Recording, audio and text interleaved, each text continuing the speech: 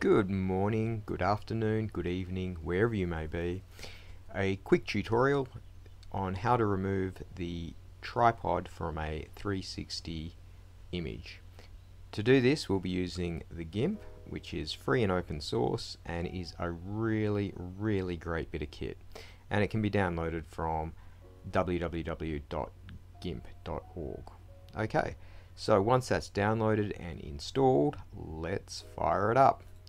So here we have a 360 video. As you can see, we've got the tripod down the bottom. So to remove that, we need to get it into a slightly easier image to work with.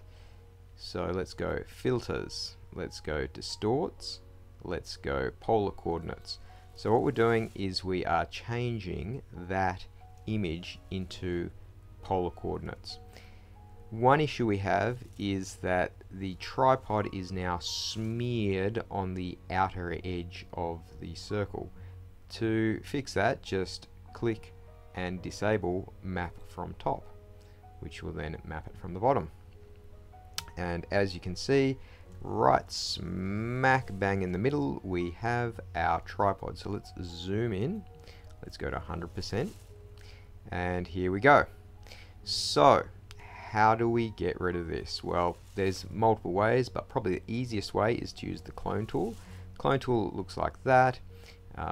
Now, if it's not there, sometimes you might be using a heal tool, and so it won't actually be there. So you just simply right click and get to the clone tool.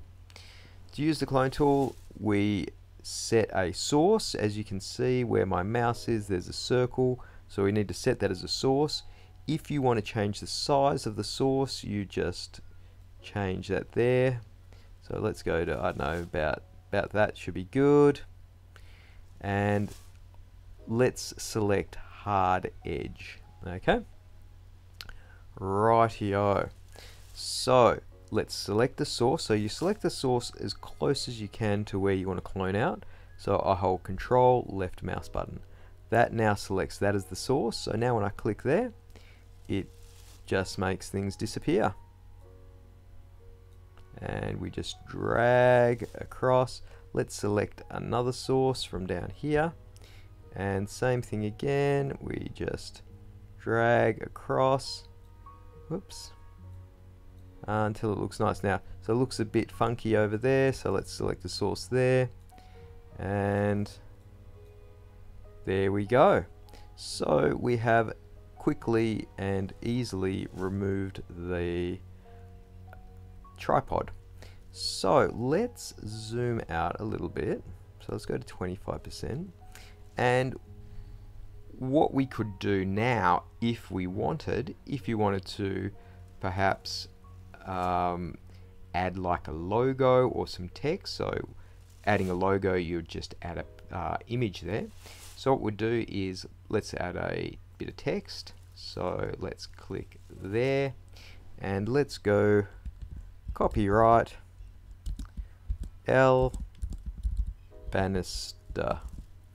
Okay, now what will happen is if this isn't very central, it may sort of get a bit bent and a bit warped. So we want it, you know, right down the bottom. Well, you don't necessarily want it right down the bottom. To do that, we need the alignment tool. Now, usually by default, it'll be set to the move tool. So again, we right click, select a line, click there. You can see that all four corners have been selected, and align relative to image. And we want to center on the horizontal and center on the vertical.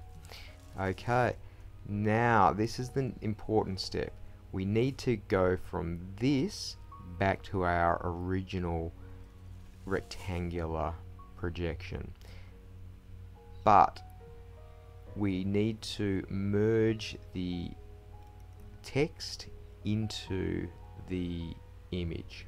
So I right click and go merge down, and that now combines that. So now when we go filters, and so I could just go reshow polar coordinates, but let's do it the hard way. Distorts, polar coordinates. One thing you're going to notice is that it gets mangled, and the reason for that is we are taking something already in polar coordinates and making it, and then taking that and rendering that to polar coordinates. So all we do is uncheck to polar, and again remember how it started off, we made it upside down to get the tripod off, so we just need to deselect map from top, and here you could just click OK, but we'll just wait for it to render just to make sure it looks like it should. Yes, that looks like it should, so now we click OK, and that is now finalized, and we have now successfully removed not only the tripod but added a little bit of text, and bear in mind that text could have also been a logo.